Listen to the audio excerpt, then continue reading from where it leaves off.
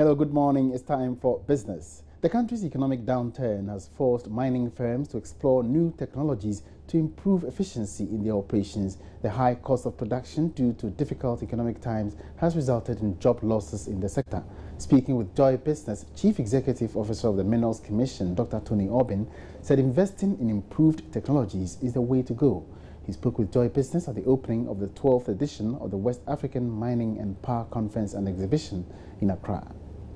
The challenge of having to ensure you use power very efficiently is leading to the development of a lot of efficient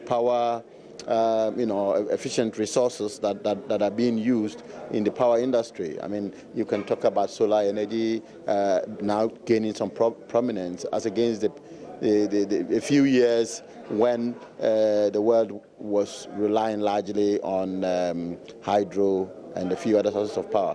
In mining, you would see that technologies will be coming up to ensure that low cost or low grade ore are mined cost efficiently. So these are the opportunities for us to learn and to discuss and to even propose new technologies and new ideas of ensuring that the two industries, the power and mining industries, continue to maintain its prominent position in Ghana. Are we getting close to, if you like, bridging the gap or catching up with those advanced countries that are employing a lot of technology in their mining, as you said, to cut back on costs because it would be very efficient? How wide is the gap? In mining, I don't think there's a big gap because most of the key mining operators in this country are multinationals who are operating similar mines elsewhere. I have had the opportunity to visit some of the mines, and I can tell you, and I did so with some institutional heads, and we were amazed how comparable one could make with what is here. Chief Executive Officer of the Chamber of Mines, Suleiman Koni, also added his voice to the need for mining firms to invest in new technologies. I think it's so critical given where we are as an industry. You know where we have come from. The years of boom are actually behind us. And as an industry which unfortunately has a situation where its revenue is determined largely by forces outside its control, it's actually confronted with how to manage its costs.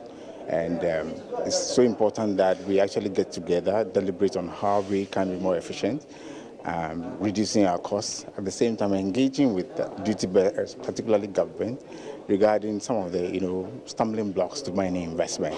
So the critical thing is that we're at a point where we need to marshal forces so that we actually provide the kind of enabling environments which will allow companies to invest.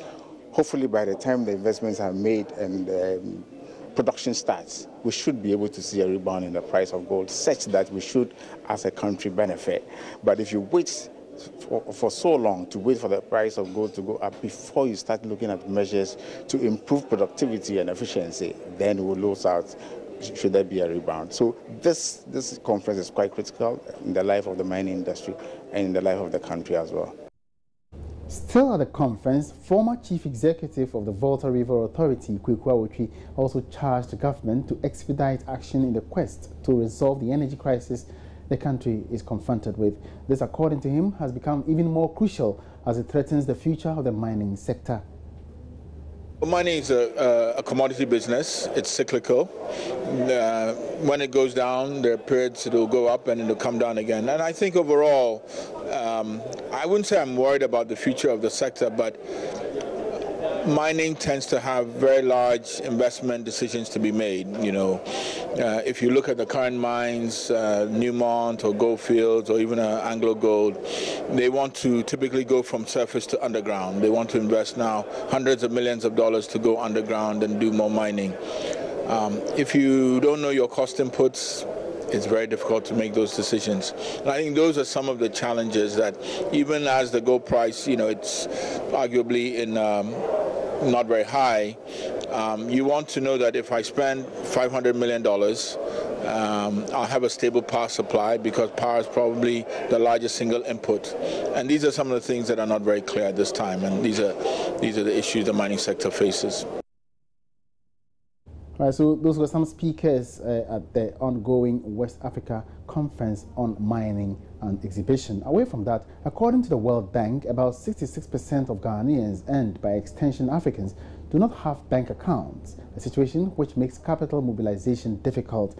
Bankers across the continent therefore believe much can be done to rope in the unbanked. The objectives was shared by the African Banking and Finance Conference, which entered day 2 yesterday, under the theme Promoting Financial Inclusion and Connecting People to Banking Services. The conference seeks to explore opportunities for collaboration to attract the many outside the banking sector. Managing Director of the 6th Annual Africa Banking and Finance Conference, Naomi Nyorge, tells Dry Business total involvement of banking and telecommunications sectors are crucial for the success. The Africa Banking and Finance Conference, this is our 6th year. And we have done this conference basically in East Africa. And the reason we brought the 6th edition in Ghana is because we are focusing on the financial inclusion. One, because of where Ghana is and what it's doing, so we thought it's a good platform to do that. So we are hoping that by bringing this event here, we're going to bring people to learn from what Ghana is doing, and hopefully be able to, even as a country itself, bring other people from outside who can also bring ideas of what they are doing in their own market. Basically, that's the objective of. And that's it for the morning's business. Thanks for your attention. Do join us again at midday for more business updates. Up next is sports. Good morning.